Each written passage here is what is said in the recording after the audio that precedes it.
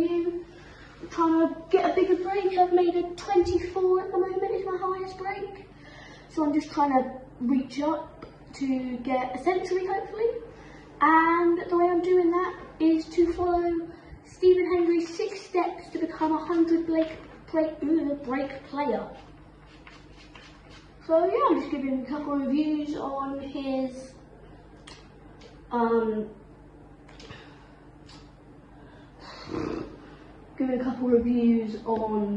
the routines and the break building routines, and we'll just see how good they are, and I'll tell you how I'm playing them, if I think they're good for your technique, bad, you know, whatever. And yeah, okay. So here, I think the aim really is to try to play this and end up a bit short on this, so you can just play it up for that final red. And yeah, so I'm going to step in, play this that tip below centre, and just stun it, maybe a little bit screw. Ooh. So I spun that one there, not a brilliant shot, but it's not too bad. So this one, quite a difficult pot, so I might be playing it off 1 cushion or 2 cushions. I'm not really sure, I'll just try get it to end up there, focusing on the pot.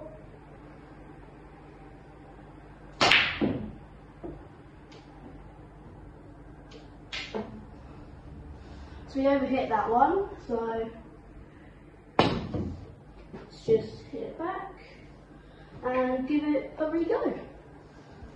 The main thing, guys, you need to make sure keep going, even if it doesn't quite go to plan on the first one like there. Keep going, keep trying, and you'll get it. So I think I've learned from that one there. So now, rather than stunning it, I might just very, very gently roll it in. Try and end up a little bit short, so just plain ball. Yes, very, very gently rolled in.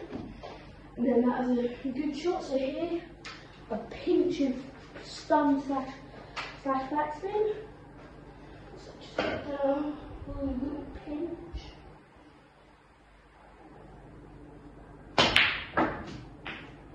Overhit that a bit there. So it's going to be quite a dead weight rolling. Hopefully just end up on the pot of blue. Yeah, this one, plain ball, try and just roll it in dead weight.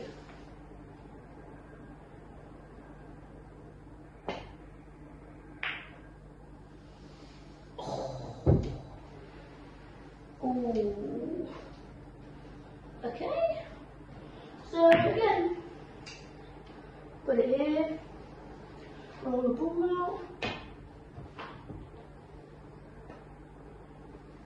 So I think this routine at the moment, it's quite good because it's not the easiest routine. It might look quite easy, but it's not actually that easy, and it's just all about developing little touches of spin and playing it centre ball and just making sure you get the pots. So it's a very good drill for just improving your technique a bit. Rolled that one in a bit too soft, but it's fine. Make sure you stay positive. So step round, step in, and then overcut that a little bit.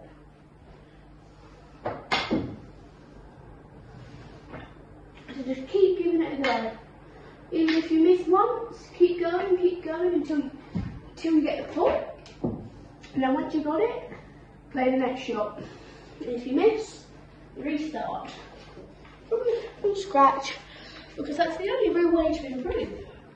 Playing from the beginning is the only real way to improve, because you don't want to be missing in a match, do you? So there's no point playing on unless it's like an actual frame. Get in and put 'em. Get a step in.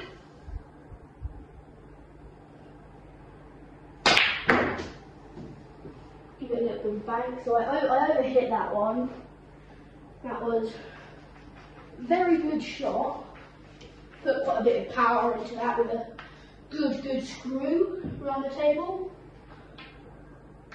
And yeah, just go for the 12 break. Try not to make it too difficult for yourself, so roll it on a bit more. I'm making it quite difficult for myself here. Not the easiest pot, so just plain ball, dead weight. Roll it in, ends up on the cushion. But this is potable.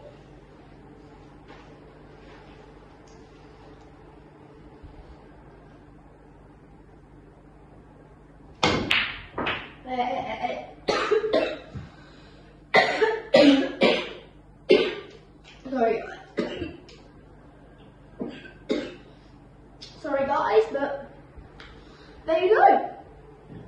Just do that. Try to see how many times you can get it in a row.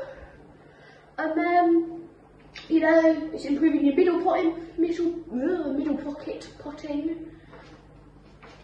And it's improving your cue ball control, playing at little touches. And yeah guys, just make sure you practice that. Remember, little pinches of spin, try not to make it too difficult for yourself. Make sure you chalk on every shot, and that will be all for today's guys. Okay, time to go.